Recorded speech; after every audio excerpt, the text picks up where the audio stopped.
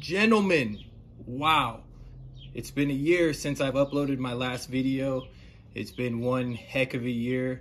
The car has been down for, I would say, probably 10 months of the last year, and I'm gonna show you exactly why. So these are my Manley Turbo Tough rods. I'm sure a lot of you people are pretty familiar with seeing these, and this is brand new. So what I want to show you is something about the dowels is funny here, and what I want you to notice especially is focus. Focus. Oh, there we go. Okay, this dowel here is protruding from the bottom of the cap by that much, but it's also recessed from the top by the same amount. The dowel here should stake into the large end of the rod that amount.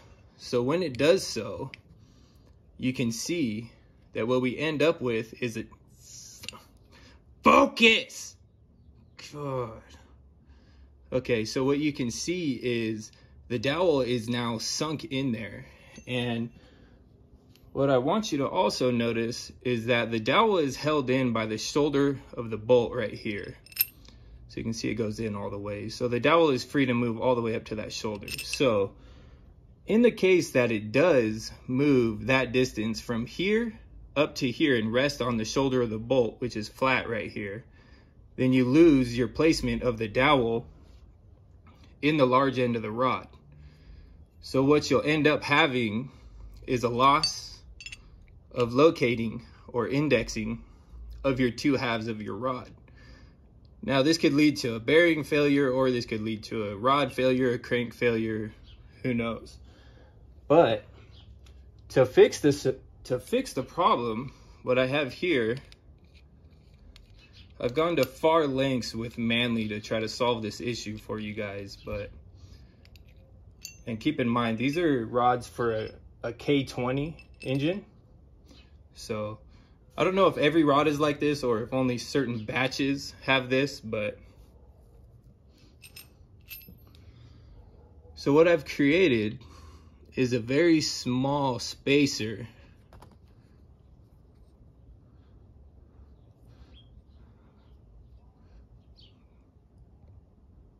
and the spacer in there now takes up that gap so you won't lose control of your dowel. This is what the spacers look like, and they are machined straight off of a brand new dowel from Manley. So what you'll have to do is cut this down to this length. That's in inches.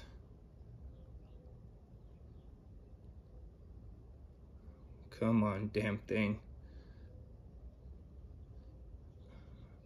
Okay, well that's in inches.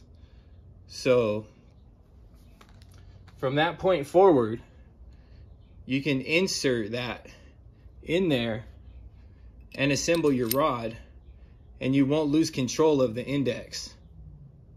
And now you'll have a perfect way to stake both ends of your rod together. I hope this helps some people. I'm not looking to start any problems here. I just hope to help some people and let you guys know that you have to inspect your products, even if they come, you know, brand new, just like some of this stuff does. And if I install this, it may work, but I'm not too confident in it. So I'm not sure if it would work, but I came up with a solution.